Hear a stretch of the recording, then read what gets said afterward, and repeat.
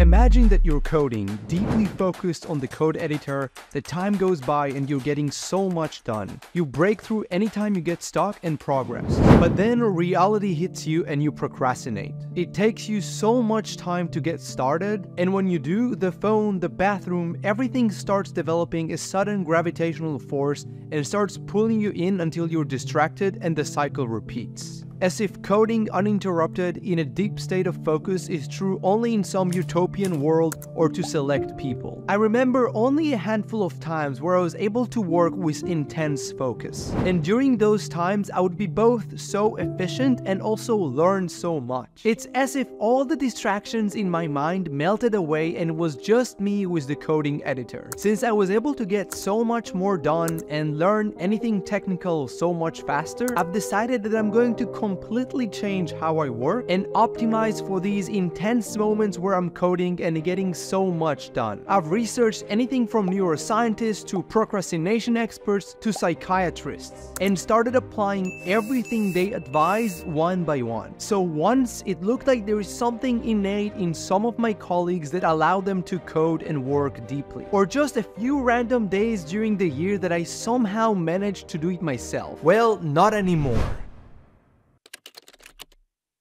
The first thing that you want to do is to set up the foundation so you could code in a deep state of focus without any distractions. It begins with starting the day with no social media or using the phone at all, and instead blocking 90 minutes where you jump right onto your code editor and start coding or reading code in the repository that you're working in. The idea is that you start with the difficult thing and not something in the periphery to avoid doing the hard thing. You want to do this first 90-minute block within 3 hours after waking up, because this is when we are biologically primed to complete tasks that are analytical and require deep focus. That's because this is the time when our alertness peaks, and that's what Cal Newport refers to in his book Deep Work, or how Andrew Huberman schedules his workday. If you're like me, you must have also thought that this is some kind of an exaggeration. Are you giving away popcorn with this crap that you're pushing? But try it once and you will realize how much you can actually get done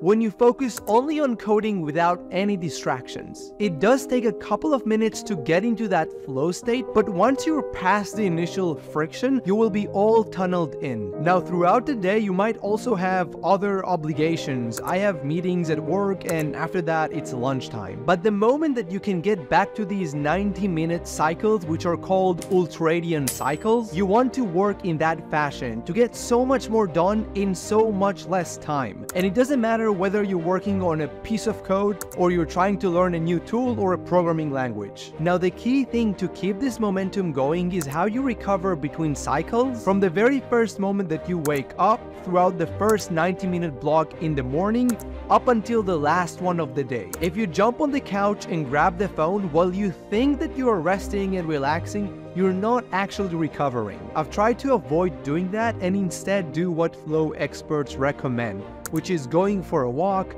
taking deep breath, going for a workout, or changing the location of where I work. Now, I don't work out 4 times a day, but it's amazing just how simply walking around the house for 5 to 10 minutes and deeply breathing and sometimes changing the work location can help us reset and get back into coding with deep focus. After that, I just realized that that's why we don't really feel refreshed, and it's not as easy to get back to work after spending a lot of time on the couch scrolling on the phone. Try to delay the time that you're getting on the phone and try to get to a point where you're on the phone only after you're done with work for that day. You will be amazed of how much more you will be able to do.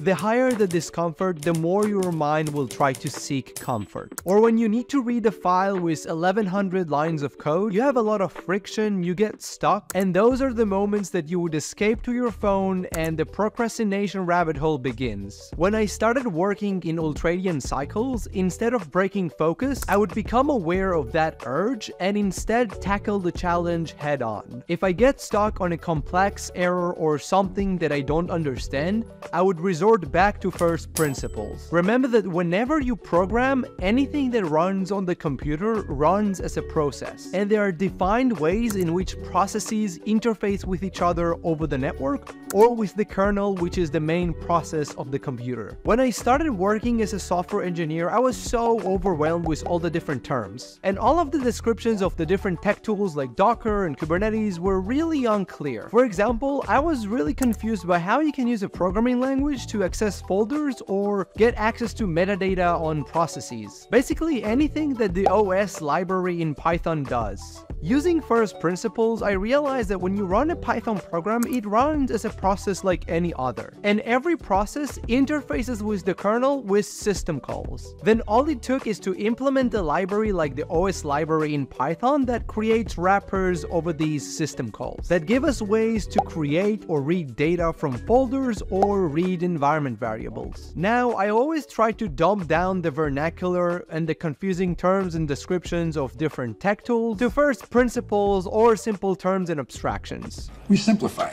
On the other hand, when I'm about to procrastinate because I'm about to do a very laborious task like learning a whole new part of a large repo, I'm using a very simple advice suggested by Healthy Gamer GG. For those of you who don't know, he's a psychiatrist, where I'm not thinking in terms of a task or a goal, but rather the next best thing that I can do. So instead of thinking that I need to read these 3 files where each of them contain more than 1,000 lines of code, I'm thinking, okay, I need to read just this file and let me just start with this one method. A couple of minutes later, I'm reading code and I'm all tunneled in. When I get stuck, it's back to the same friction from before. When it's something complex, I use first principles to dumb down and simplify. And other than checking Stack Overflow, I'll try to play with the code locally, use a debugger or print statements to debug, and depending on what it is, also use ChatGPT to explain to me what that piece of code does. Use the ultradian cycles to align your coding sessions with the time that your mental performance peaks, and intentionally tackle challenges head-on, and you'll be amazed of how much faster you progress. With the ultradian cycles, this is what my workday schedule looks like. Before, I was highly distracted and I would procrastinate every day for probably multiple hours in total when I get stuck or when I'm about to code. But now I have eliminated distractions and I'm taking breaks that actually help my mind recover rather than distracting myself on the phone and make it harder for me to deeply focus and code afterwards. Make sure to give this a try because it's going to dramatically affect the trajectory of your technical growth.